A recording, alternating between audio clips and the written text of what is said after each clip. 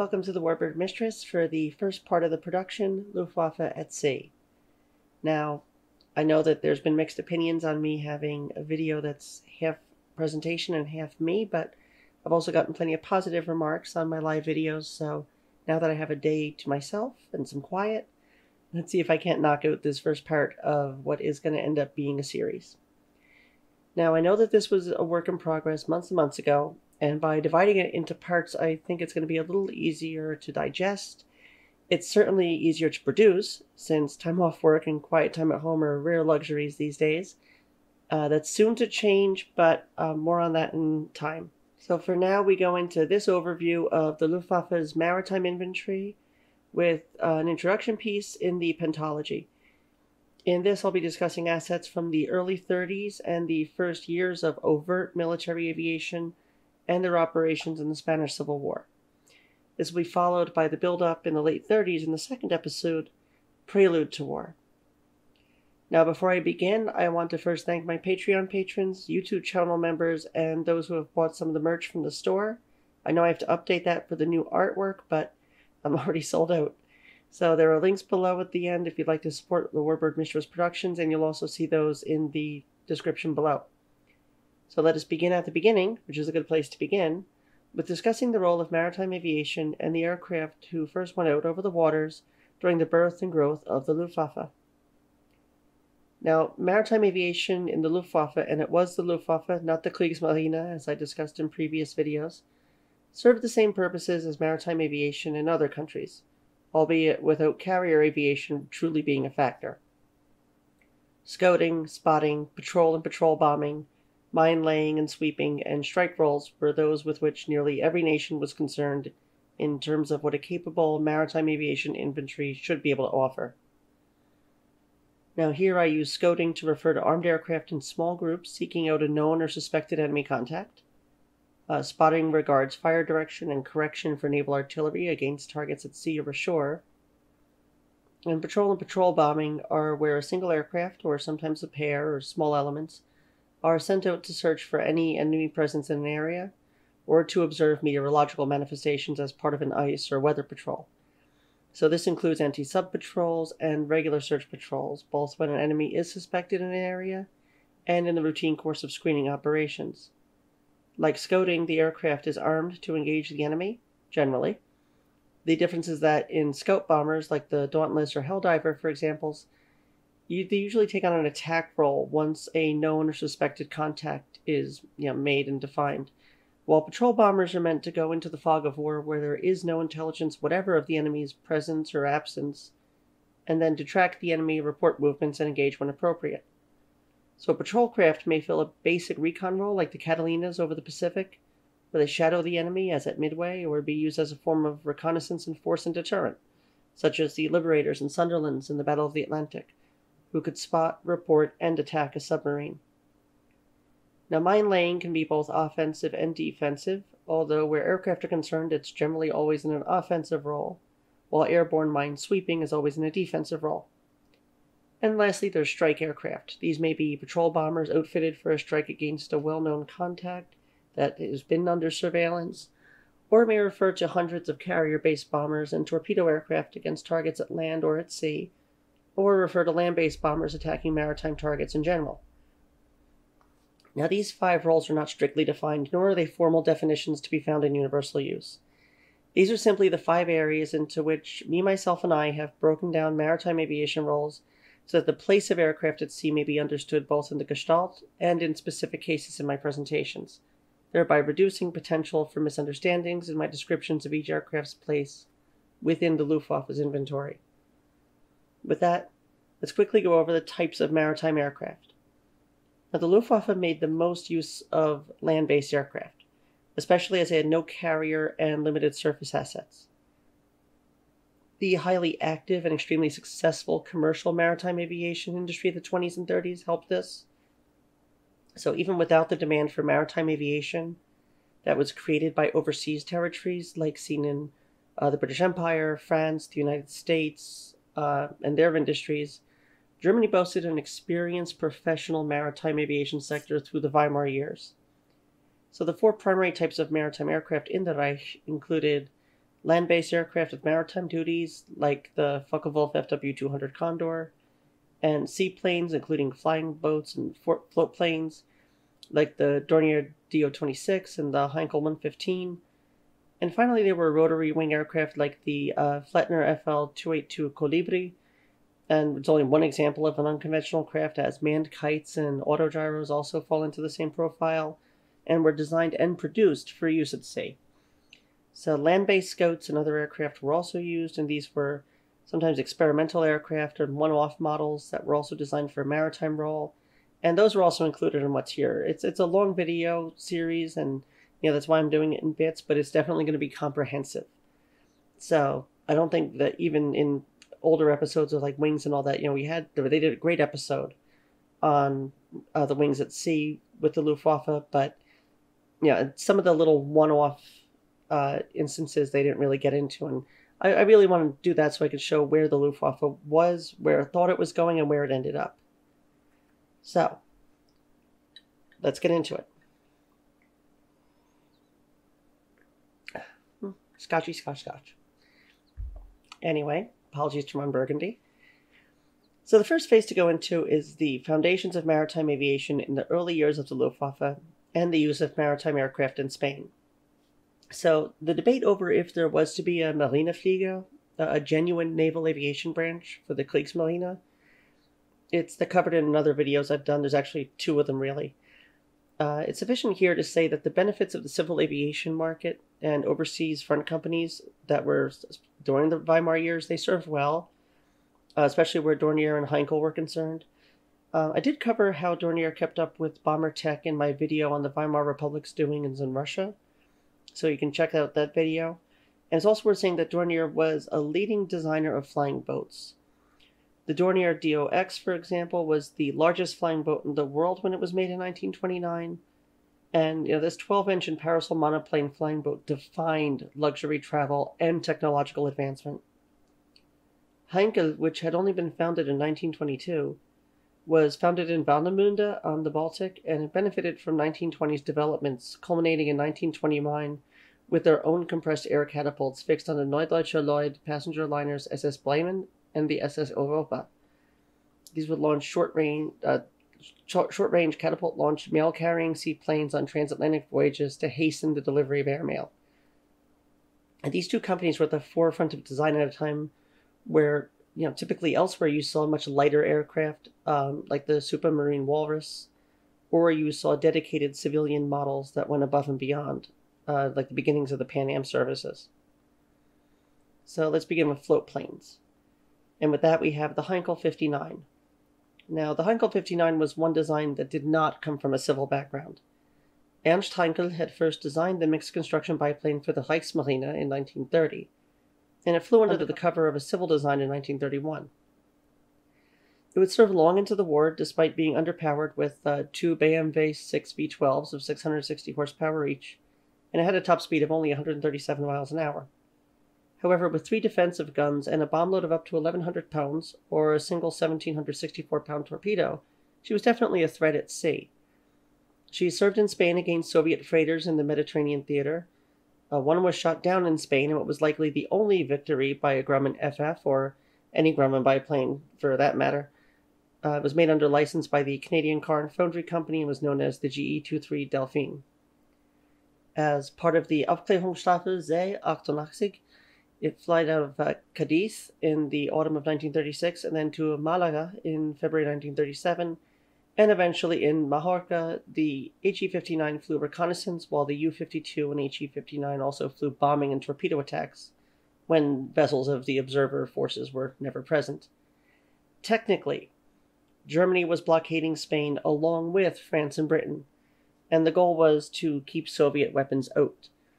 In reality, the latter two supported the nationalists passively, while the Germans used the Unterseebordwaffe and seaplane bombers against Soviet ships.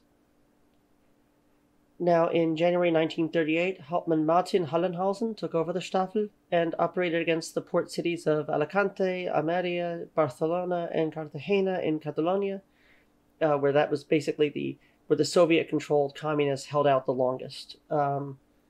The change to bombing was mostly due to the ineffectual Norwegian Whitehead torpedoes that were being used. Although 10 ships were attacked, none of the torpedoes worked, and aerial bombs and strafing attacks ended up being used instead. This was a notorious problem in that era. And with Soviet supply ships becoming less frequent and eventually nothing, the HE-59 grew to be used against inland targets as Franco's forces fought towards victory and the Russians started to pull out. So with that, we moved into, as I just mentioned, the HE-60, at least I thought I did. It was another twin-float Heinkel aircraft that was used along with the U-52. With no bomb load, she was a two-seater Scout with a single rear gun for defense and a top speed of 150 miles an hour. She had a range of 513 miles, which gave her about 3.5 hours in the air. Like the HE-59, this was a Reinhold Mewes design, and this kind of shows in her general outfit. He had a design that kind of showed who he was, and it's funny how so many designers have that. And Reinhold Mewes was really no different. Now, for a basic float plane, she served her purpose as she was suited for service on the open seas. They made 361, and they were very sturdy, but they were sturdy to a fault. She was also slow and unmaneuverable. So she found herself withdrawn from frontline service by 1940 and re-entered service as a coastal patrol craft in the Baltic and the Black Sea just because she could put up with some of the weather there. But really, except for that, she was a sitting duck, and any aircraft really, even no matter how outdated, would have found her an easy kill. So those are the float planes. Now, moving into flying boats, we definitely start with a very famous example, and that's the Donia Yacht, which was called the Val, or Whale, and she served from 1923 to 1950 in the civilian market, and was a development of Claudius Dornier's RS-4 of 1918, also known as the Zeppelin-Lindau RS-4, and she had unique sponsons and braced parasol construction of stressed skin, but she had better engines. She was already in service abroad with military and civilian liner roles. The DO-16 was the RLM designation for the Yacht 2, with a pair of BM-V6 water-cooled V-12s in the nacelle above the wing and the push-pull arrangement. A top speed of 115 miles an hour and a cruising speed of 90 miles an hour over a range of 500 miles, she was limited. She could not perform like the United States' consolidated PY, which was the military's version of the 1928 Commodore flying boat by Pan American's design needs.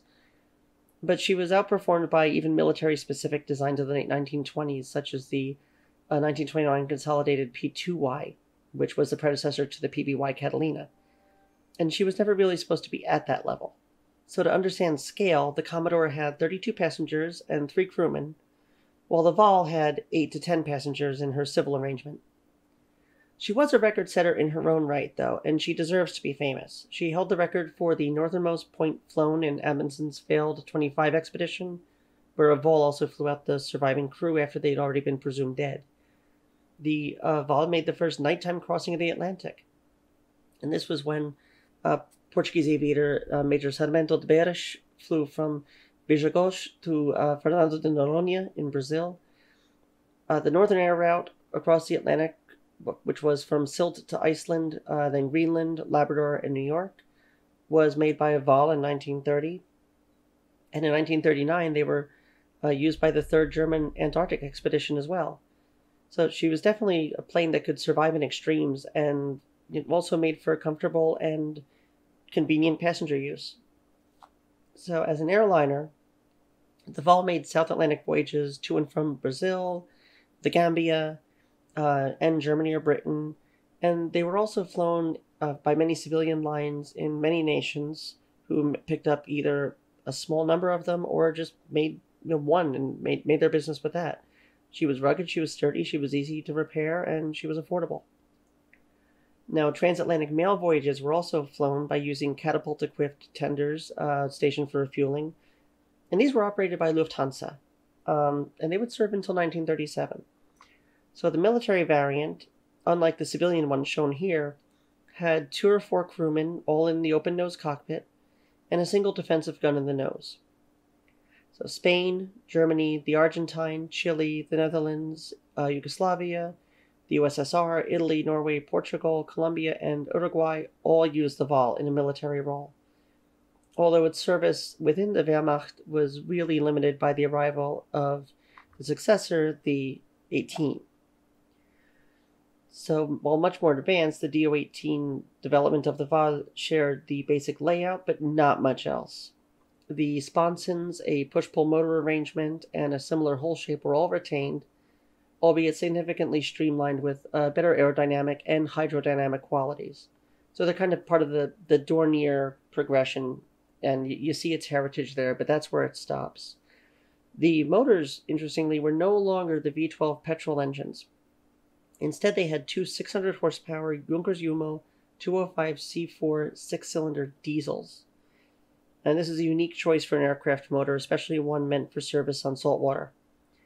Dornier had chosen these heavier, bulkier motors as they had greater power and fuel efficiency, in a time when fuel was expensive and ocean travel by aircraft was very popular. So civilian and military versions of this 1935 aircraft totaled 170 examples, although only 6 ended up being used by Lufthansa. So one of these, which was named Cyclone, had a much larger wingspan, and this permitted it to cruise on a single engine, allowing it to fly the South Atlantic commercial route from September of 37 to March of 39, and it made the trip about once a week on average. When war broke out, 62 of the DO-18s were still in Luftwaffe service, and they were the only flying boats available at the time. So they served in 5 maritime recon units over the North Sea, and the final squadron was still flying the 18 as late as May 1941. These cruised at an efficient 120 miles per hour for an incredible range of 2,200 miles, and could reach a maximum speed of 160 miles an hour. So one way, you're looking at a 4,000-mile ferry range. She was weakly armed, however, and her ordnance capability was limited. And it either carried 210-pound or 220-pound bombs under the starboard wing hardpoints, and defensive armament was just a single MG-15 7.92mm machine gun in the dorsal and nose positions, and that was not enough. When 26th of September 1939, a DO-18 of the Zweite Küstenfliegergruppe 506, which was piloted by Lieutenant Jose Ernst Körner, became the first German aircraft downed by Lieutenant B.S. McEwen and his gunner, Acting Petty Officer B.M. Seymour, off of the Great Fisher Bank. So the crew were rescued by it was a triple-class destroyer, HMS Somali, and the aircraft, KX-YK, was sunk by the ship's gunners. So interestingly enough, the design was sturdy that she actually had to be sunk after she crashed on sea. But less sturdy or so were the land-based patrol aircraft at the time, and that first and foremost was going to be the Tante U. She was one of the aircraft that was in maritime service both civilly and militarily. Probably one of the world's most famous airliners. She also was a bomber, a cargo aircraft, troop and paratrooper transport, executive transport, and all-around, tin can extraordinaire. The Junkers trimotor had been fitted with floats in the civilian world and found itself once more going feet wet in the Spanish Civil War. The first time it was outfitted with floats to serve as a bomber was not in Germany, however. It was actually in Colombia. And this was during their brief war with Peru, 1932. And so the Luftwaffe ended up ordering the conversion of U-52s into bombers while awaiting the completion of Dornier's DO-11. The DO-11 ended up being a craft of dubious value. So the 52 ended up staying in the bomber role through the late 30s. And the last U-52s actually were used in the assault on Warsaw. That was the last time it was used as a bomber. So she was outfitted with 2 bomb bays with up to 3,300 pounds of bombs, was defended by a 7.62mm MG-15 in the dorsal and ventral dustbin positions. In Spain, she served excellently as a transport, and she facilitated the nationalist forces' move from Spanish Morocco to the mainland. At sea, she was used in bombing of ports and inland targets, as well as for reconnaissance and patrol purposes. She served during the war at sea as a military transport and a float plane, and especially as a minesweeper, which is a role that we'll discuss a mite later. One thing in this video that I'm going to do is that if there are multiple variations of one aircraft, you'll see that I kind of wait and hold off until it's the right time to discuss when it entered into a specific role. So let's go back now. I kind of mentioned right now the DO-11's short bus status, but there is a gosling among the ducks in Dornier's early 30 developments, and that was the 13. It was another, but had grown merely to become another very ugly duck. The DO-23 was yet another in the nest, and no beautiful swan was found, merely a goose with some cognitive difficulties. Developed from bombers and tested in the Soviet Union, Top Gun, which like I mentioned, I did that video. She entered service in 1934 with a top speed of 160 miles an hour, but a cruising speed of merely 130 miles per hour, so it wasn't the most efficient cruising aircraft there. She had 3 defensive guns and a 2,200-pound bomb load. The contemporary Handley Page Hayford was 20 miles an hour slower, but is otherwise a fitting comparison, so thinking about that puts to rest the idea that Germany was always at the forefront of technology, since neither aircraft was at the forefront of technology. Still, the 23 left service within 2 years of active service, as the DO-17 was introduced in 1936.